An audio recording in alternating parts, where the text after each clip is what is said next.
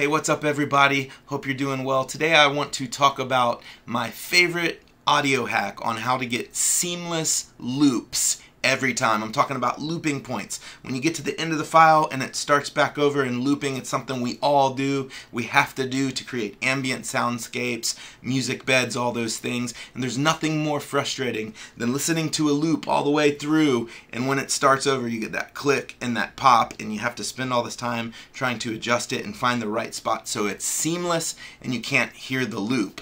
What if I told you there was a really easy audio hack to make sure every single time you get a perfectly seamless loop and you don't have to waste time trying to find the perfect loop point? There is a way to do it. I'm going to show you my favorite trick right now. Okay, so I'm in here in Cubase and I have a loop pulled up. I'm going to play it for you. It's just an ambient pad that I made, and it's just a really nice smooth ambient pad, and it's a super long pad, so this would be typical of something we would want to loop. So let me just loop these 4 bars here, and let's listen to what that sounds like. When it gets to the end of the loop, you're going to hear a massive clip. Start from here. So as you can see, that loop is not clean. It's terrible, unbearable. So here's what we do. Here's our trick. So we are going to, we're going to lock it to a tempo grid because we need to be able to cut and paste in perfect time. So here's the end of this loop right here, and what's happening is when it gets to here, it jumps to here, and the information after this loop is not the same as this, which is why we get a kind of a sample clip here.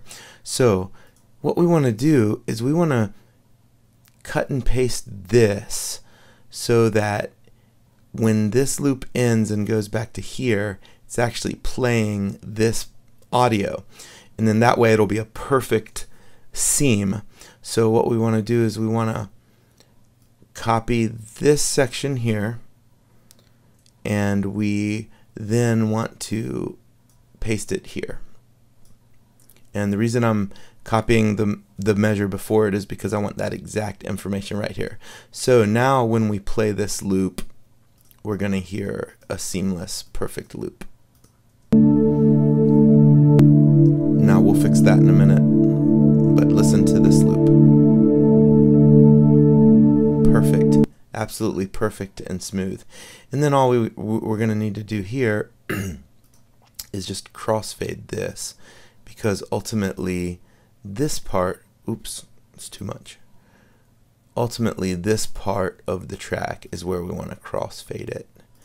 And then that way that part will be seamless as well. So we're going to crossfade that, and now let's listen to it.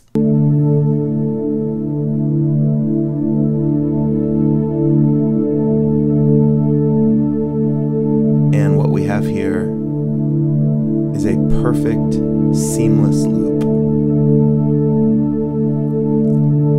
And this can loop forever, and you'll never hear the clipping, you'll never hear the beginning or the end of it. So this is the way to make your loop super clean and not have to constantly fight with figuring out the best place to loop it. So now when you pull this into the Unreal Engine, you can set these 2 markers as loop points, or you can actually just delete this and delete this and just export this 4-bar chunk right here as your loop.